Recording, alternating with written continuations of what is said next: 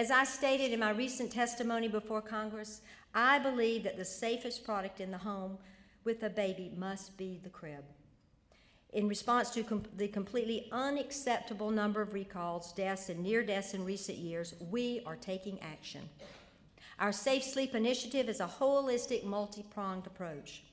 In 2010, the CPSC staff will propose a final rule mandating new performance standards for cribs. CPSC staff is working closely with the ASTM on this standard. But let me be perfectly clear.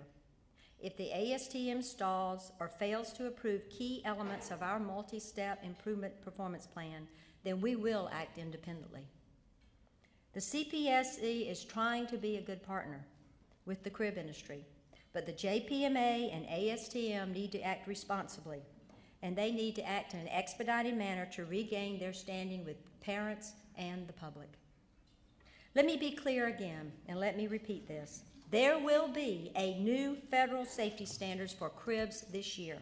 That's a promise I have made to parents all over this country.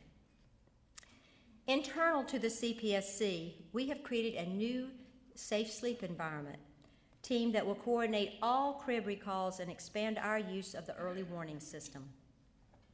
Finally, we will use product registration cards, a national safe sleep campaign, and an analysis of recall repair kits to make recalls more effective and to prevent child deaths from soft bedding or defects.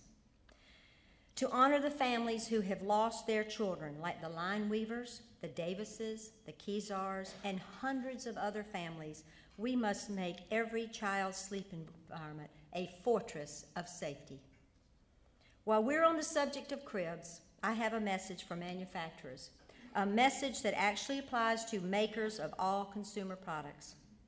I say no more to the tired tactic of blaming parents in the press when the CPSC announces a recall that involves a death. Take responsibility and show respect to this grieving family, and yes, even do this if they are pursuing litigation. Those who tread into this arena when the CPSC has found your product to be defective will be called out. Make no mistake about it.